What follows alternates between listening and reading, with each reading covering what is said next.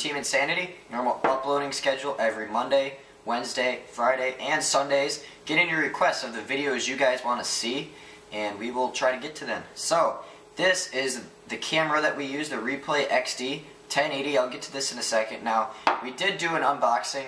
I did an unboxing of this when I bought it a while back, so go ahead, go watch that if you're just looking for what it comes with out of the box, that kind of stuff.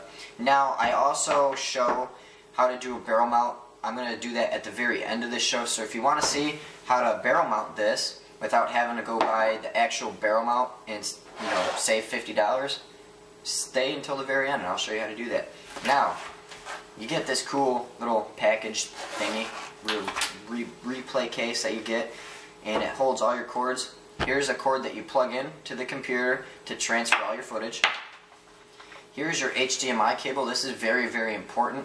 So as you're mounting your camera, I went over this in the unboxing, but I'll go over here. So as you're mounting your camera, you can plug this into your TV and watch the live feed so you know what it's going to look like. So you don't have to turn it on, take a video, and then transfer the footage to your computer and then look and say, oh, I don't like it right there, let me screw around with the mount. So that's what this is for. Very, very important. Do not lose this. And you can also live feed and watch your videos after you made them. You only actually get a 4 GB memory card. We bought 16 gigabytes. It is compatible up to 32. Here's a 32 GB. Here's what one of the adhesive mounts looks like. Okay, so basically you just take this and you stick, that's adhesive right there. Just take this and pretend that this is not here. Just take this and, okay, and it fits on right there. Give it about, once you buy this, give it about 72 hours or so to set, and it'll sit a lot better on your mask and it won't get, won't go flying off like Jacob's does. And you get a little silk carrying case, so this is nice and cute. So you have a nice little thing to put your replay in. Actually, you get the idea, And get a little thing to put on. Now this is good. You can put this on the back of your camera, so if you're walking around with it, you can have it around your wrist or whatever. Or if you're like Jacob and your camera gets shot off all the time, you can actually connect this to the back of your mask, so if your camera gets shot off, boom, it's just dangling there then, and then you don't have to search 30 minutes in the woods finding it looking dumb. And then this is a very important piece that I'm glad that they put in, a car charger. So you're at the field, you forgot to charge your camera, or you're at a big game scenario or something like that, you're just recording an ass ton of footage. Here is a nice car charger. This can save your life. That is basically all you get. Now, before I go into everything, first off, Replay, you have the best customer service out there. My Replay actually is not here, this is Nick's. I had to send it in because it would not turn on, and I emailed up Replay. I've had it for a year. It's not under warranty. They actually didn't even ask if it was under warranty. They didn't care, to be quite honest with you. And I just said, hey, my Replay's not turning on, and they tried to do the master reset over the internet. They tried to tell me it didn't work, so they said, okay, here, send it to me. And they had to print off something. They said, send it to us. We'll just replace it for free. So I'm getting a new free one. It's in the mail right meow. So it should be coming. Now, what I really, really like is in the back of this on the Replay is, say you forget your settings, it's all right there in the very back of this little cap that you put on the back. Do not lose this. This is very, very important. This is what protects the back. Is if you get a little bit of water in there, say goodbye to your Replay. So do not lose this. This is probably like the most important part to your Replay. Memory card goes here, click it, slides out. It takes a little micro SD, slide it back in. I'm going to show you what it looks like when it comes on. If it's charged, there you go. So you can also take pictures with it. So this is what it looks like when it's on. Now, we always use, what do we use? 720 at 60 frames per second. That's what we always use. Nick has it at, right now, he has it at 960 at 30 frames per second. We all use different modes. I use mine at 720, 60 frames per second. Now, the one thing that I really do not like about these cameras, it's a little bit awkward at first to learn when you first start out in GoPlay. It's very, very weird because I wish that they could somehow like designed this differently where it's just one button operation, because to get it to record, you have to turn it on, you have to hold it down, it'll vibrate 3 times. After it's done vibrating, then you go to the back and you press it, it'll vibrate another 3 times, and boom, now you're recording. So this is recording right now. So yeah, that's kind of, I think that's a flaw. I think that's very, very stupid. The other cameras that we've owned in the past, all you have to do is just press a button, boom, it comes on, press a button, boom, it comes off. How you turn it off, how to stop recording, hold down the back button for like 5 seconds, you'll hear it vibrate once, then you hold down the front one, it vibrates once, and it's off now. I really think that's a very stupid design, to be honest, especially when you first get it out of the box. You're going to be like pressing it like I was, and it's just like vibrating on your mask, and you're like, the fuck is this thing doing? And you're like pressing all these buttons, and it's just vibrating the crap out of your mask, and you're like, what's going on? So yeah, it's very, very annoying. Now, these things are probably the most durable camera that I have seen outside of any other case. So this thing is a very heavy grade aluminum. It is very, very, very strong. We've had our cameras for almost all year now, and these things have been taking a complete beating, especially Jacob's. Jacob's has gotten shot off, like God knows how many times his has gotten shot off. So like I said, these have taken a very, very big beating, and they're still working, they're still surviving, other than mine. And if it does break somehow, if you do break it, send it to them. They'll send you a new one for free. How awesome is that? Now, they say that this is not waterproof.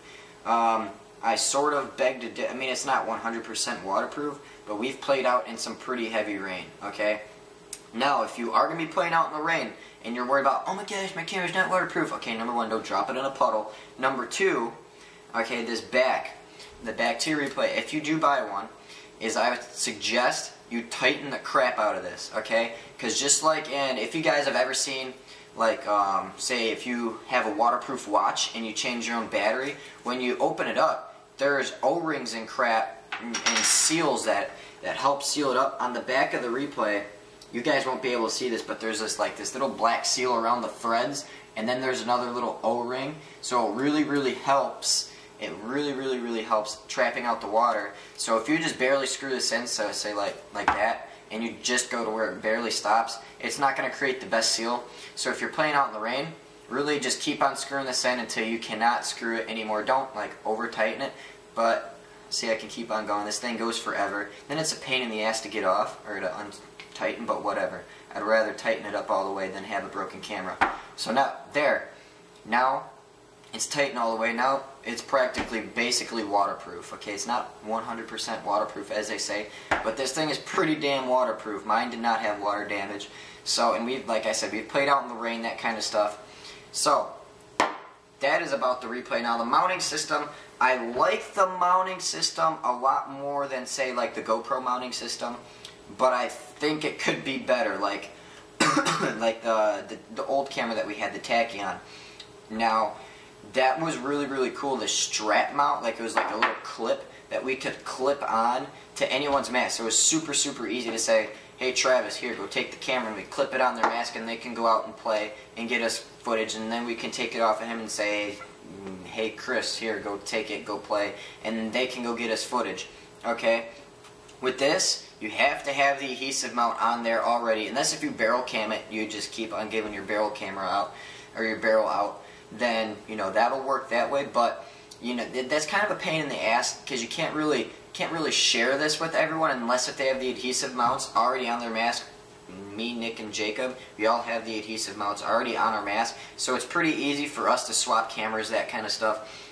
But, you know, like I said, if you're looking to get footage from other people, then, you know, it's not the most amazing thing in the world. Like I said, there's this mounting system, though, it's not going anywhere. Your replay is going to be on there. It's a perfect mounting system. It's not like GoPro. The thing that I don't like about GoPro is that if it sits on your head, then it's just like you're like a fucking deer with antlers out there just in the middle of your head. It's like a massive target.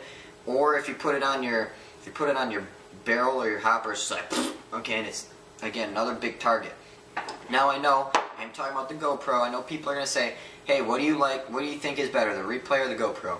Now, what I have to say is if you're doing water sports, say you live on a lake or you do other things other than water sports, then go and get the GoPro, because you can go and go scuba diving and whatever else you want to do on the water. Go surfing, that kind of stuff, because they say this is not 100% waterproof. By the way, there is also a strap mount for this, but it's more made for snowboarding. It's not as easy as the Tacam one. But anyway, so like I said, if you want to do a lot of more water-oriented stuff and you don't necessarily want to do a lot of paintball stuff, or you don't want to have like a paintball channel, that kind of thing, maybe you just want to put a GoPro on there and just get, maybe you're not just the biggest paintball player in the world, maybe you just play once or twice a month and you want to show your friends and your family what you do, then go ahead, get the GoPro, especially if you like live on a lake and you're doing a lot of other water stuff. But other than that, if you're only looking to play paintball, I would pick this up over the GoPro any day. The reason why, this thing is so small compared to the GoPro. It is super small, okay? It's like if you put a paintball up there, it's like the paintball is like the size of this lens, like right here. Okay, so really, it is very small. It's not a big target at all, okay? And I'll show you what it looks like on a barrel. It's like the size it's like the size of a paintball barrel, to be honest with you. It is not that big. So unlike, say, a GoPro or other cameras, you're not going to have this massive target on your head that has like hit me right all over it, okay? You're not going to have that out there. But, and if you're going out and maybe you're racing cars or whatever else you do, you can do that. You can set this up on your dashboard, whatever else you want to do, you can do that. But, other than that, this thing can do everything but water sports. They do make a waterproof casing thing for it. That is extra. Whatever, I'm not going to get into that because we don't have that. They do make one, so maybe if you want the very small size for paintball and you want to just film paintball stuff, but on the side you want to film a little bit of water stuff, that is extra if you want to get it. I forgot how much it is. Now, the biggest thing that I really do not like about this camera is the battery life. If you're playing, say, at Speedball or something, you can go and play 2 days worth of Speedball. If you have a big enough memory card, you can go play 2 days worth of Speedball on this, no problem, because Speedball's games last like, maybe 5 minutes at the most, and that's like complete most. Normally our Speedball games last like 2 minutes. Okay, so if you're playing Speedball, perfect. Now if you're playing Woods Ball, or if, say, you go to Living Legends or a huge scenario, when you're out there at like hours at a time, okay, this battery life only has 1 hour, okay? So it has about 1 hour. And it doesn't last as long as, say, the GoPro, that kind of stuff. It's not, if you're going out and playing very long scenarios, you're gonna have to charge it every now and then. That's the biggest thing that I do not like about this. I wish the battery life could be bigger. Now you can buy extra batteries for this thing. You can. I don't know how they work entirely. You just plug it into the back where you charge it, and you can run the battery thing like to a pod or something. Whatever you do. We haven't used that, but that is really the only bad thing that I have to say about this. I wish the battery life was a little bit longer. It does have a little bit more weight to it than I kind of like, because when I'm running, if I'm really running, my mask is on loose, then I can feel it moving around. I can feel that my mask is leaning a little bit more towards this way, of course, because there's more weight on it. But it's no feather, but it's no rock. So that's about the weight. And the other cool thing is, if you look on the lens as you're mounting it, there's two little stripes, and those little dashes show you where it's zeroed in at, where it's looking. That's pretty cool. So really, I really only have all positives to say about the Replay XD 1080. It's an amazing camera, and the 720 is a lot cheaper. It's like half the price. It's $150. These run about $300. I always use the 720 60 frames per second. So if you're wondering how that footage looks, go look at some of my videos. You can see what the 720 60 frames per second looks like. Go click the 720 HD, not the 1080, the 720, and you can see what it's capable of doing. It's awesome. You can also play around with like your contrast and there's a lot of settings that you can go into doing. I'm not going to bore you with that stuff, because you can figure that out on your own. If you really get into it, you can do your research on that. Message me if you own a Replay and you want to play around with the settings. But really, I only have only positives to say about this Replay, other than the battery life I wish could be a little bit longer. But other than that, I mean, we all love them. We don't really have any complaints other than Jacob's mount always comes flying off, but that's more so because, you know, he has just an old mount on there. So really, we have no complaints. We have zero like massive big complaints. You know, they have great customer service. They get back to you fast. They take care of you. It's just an awesome camera, especially for paintball. This has got us a long way. I love it for paintball. Now, that is the review. I love it. 9 out of 10, I would say buy it if you're looking to play paintball. Now what I'm going to do is, if you want to see how to make the barrel mount very, very cheaply and easily, keep on watching, but if you don't really care, see ya. Alright, so what you're going to need, what I find especially good, is if you guys watch any of the videos, if you see me with my reflex rail, I have the graphite, but on my barrel back I have this black electrical tape on, or not electrical tape, hockey tape. That's what I'm going to say now, is when you're doing this, get hockey tape, okay, especially hockey tape. Don't use electrical tape. The reason why is if you guys have ever used electrical tape and you've taken it off of something, it leaves a very nice, amazing sticky residue on there. Me, I don't want a sticky residue on my barrel and or Replay XD. So I tend to say that hockey tapes work amazing for barrel mounts, because when I go and take the tape off, it does not, you know, leave a huge sticky residue, or any other tape for that matter. Now, what you're going to need, hockey tape, your barrel, Replay, and a freakishly large knife. Not really. But, so, now what I'm going to do is I'm going to tape the barrel back. The reason why is that this is aluminum. So if you just try to place this on your barrel back, it's just going to scratch the shit out of your barrel back, and it's not going to, you know, if you don't care about your anodizing, whatever. But me, I like to tape the barrel back. Just the barrel back, no need to tape the barrel front. So I'm going to tape the barrel back as so. Just really just wrap it. That's you don't need to get overly excited about taping it. You know, just doesn't have to be clean or anything. It doesn't have to be that amazing. Just put some tape on there. Like I said, it's just to save the anodizing. It doesn't have to be anything special. Tape the whole barrel back. Don't really need to tape the barrel front. Now you take your freakishly large knife, and you want to really get that nice precision cut like you're dicing a tomato. And this thing, wow, this thing is dull. Oh my goodness. I guess I'm not dicing anything today, so I'm just going to rip it. Okay, so the freakishly large knife didn't work. It wasn't sharp enough, so I had to get 3 freakishly large knives. Okay.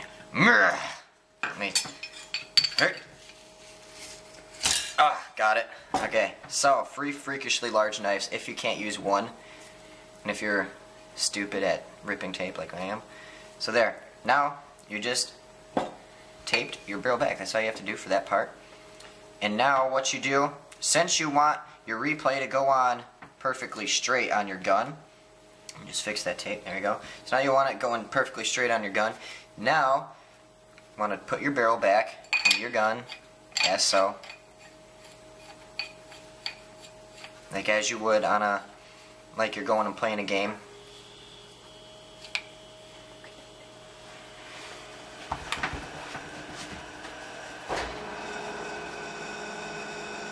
Okay, I'm just going to cut this little excess tape off that I don't need. Alrighty. So now, I'm just going to size that up to where I need. It's backwards.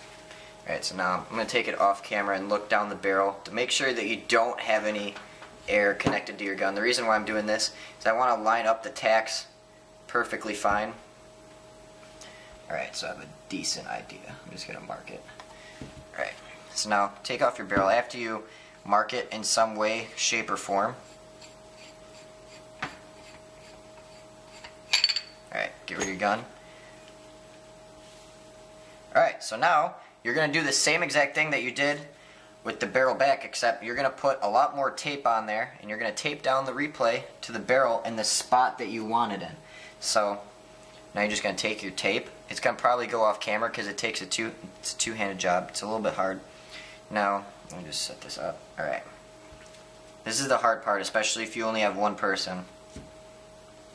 Now, one thing that you don't want to do is tape over the button.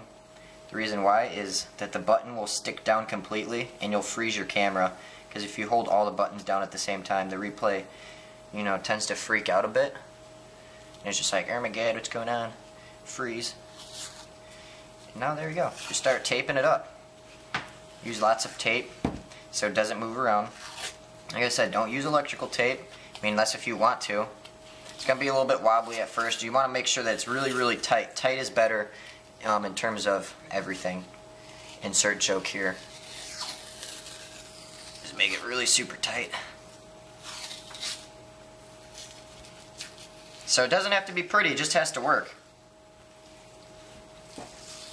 So I'm just trying to get it on there nice and tight.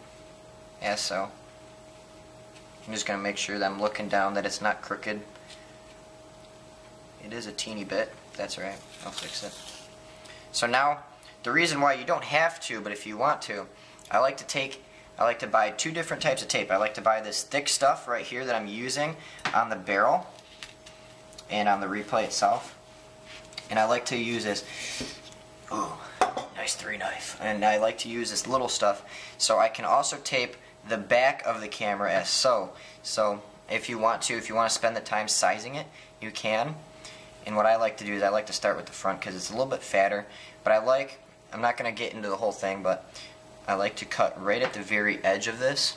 So it does not cover the button like I said, but it just gives that extra support in the front so it won't wiggle. So it won't wriggle around when you're running and you're diving and you're shooting and all that good stuff. So like I said, just use hockey tape. That's all I really ever use. Just tape the back and then tape the front. You don't actually have to do this. I've done it without taping the back or the front like I am right now.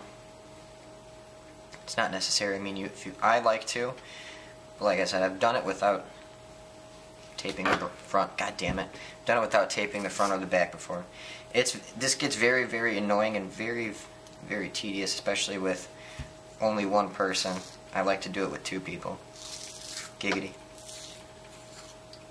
Two people is always better. Insert joke here. And yeah, basically that's all you do. So you just basically tape it down. Now if you really want extra support, I've done it before. What you can do is just put duct tape on it and it won't leave the sticky residue other than on the tape. So this is how to rig a camera onto your barrel. I'm not going to tape this off at the second, but as you can see how small the replay is, it's no larger than the barrel. If you guys can see that, hopefully you guys can see that. But yeah, so it's very, very small. It's about the size of the barrel. Don't look down the barrel, guys. Oh my gosh! So yeah, it's basically how you make the barrel mount. I hope that helps. Like I said, it doesn't have to be pretty. All it has to do is work, get the job done. Hope that helps. I'm just gonna cut this off with the claw. I'm gonna finish it up. I'm gonna make it look pretty. I'm gonna smoothen it out. There we go. So yeah, that's all I got for you guys. Peace.